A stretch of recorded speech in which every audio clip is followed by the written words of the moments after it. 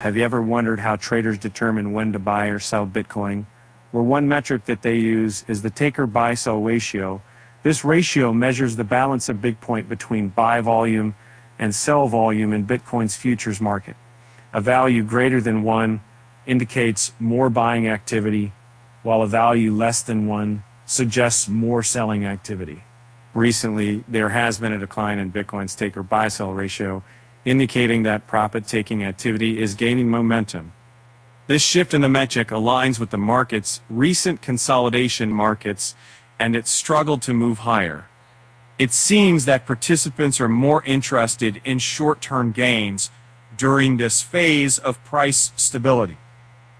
And to further support this observation, Bitcoin's open interest in the futures market has been steadily declining.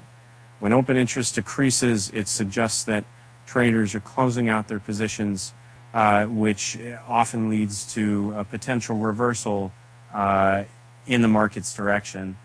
But what about the holders of Bitcoin? Are they also realizing profits?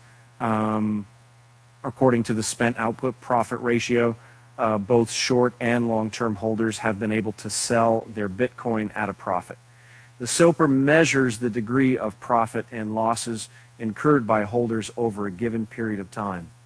Currently, the short-term holder SOPRA is 1.01, while the long-term holder SOPRA is 1.28. And all these indicators point towards a trend of profit taking in the Bitcoin market. Traders and investors are capitalizing on the recent price rally to secure their gains. That'll be interesting to see how this affects the future price movement of Bitcoin. And now for a little joke, why did the Bitcoin go to therapy? Because it had too many ups and downs. With that said, thanks for watching, and until next time.